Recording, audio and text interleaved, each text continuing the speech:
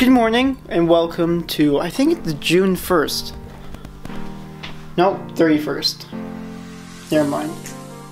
I'm sorry. Welcome to the 31st of June. No. Okay. If you can tell already, I'm super tired. I was up to like 10:30 last night. My vlog thing was like, ugh. Yeah, welcome to May 31st. I'll see you after school and I'll tell you about what happened. Okay, hi. It's like 8:30 right now. Sorry I didn't vlog anything. I've been doing homework since I got home. I had a lot. Just got like dumped with all this stuff.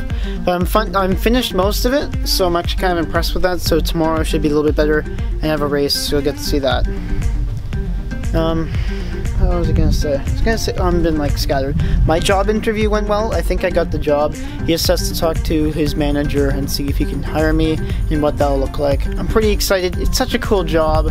It's like, it's what is it? It's systems engineering. There we go.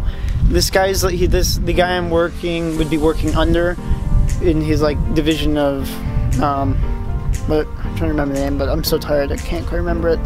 But he's a systems engineer. He graduated from UBC, which is super cool. I'm super excited to be doing it.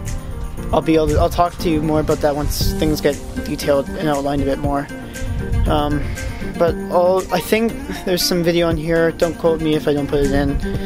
But I'll try and put some of that in from Claire and their video thing that they're doing.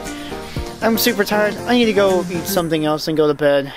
I got a big race tomorrow. So thank you for watching. I know it was short, but you'll understand. I'll see you tomorrow. Bye. Ripperoni. Stop judging me. Okay. Snap to sync audio, and then before a studio audience. Go ahead, David. The almost true story of Hansel and Gretel, take one. Unfortunately, their happiness was not to last. One day, the mother fell ill and died. The father and children were left all alone.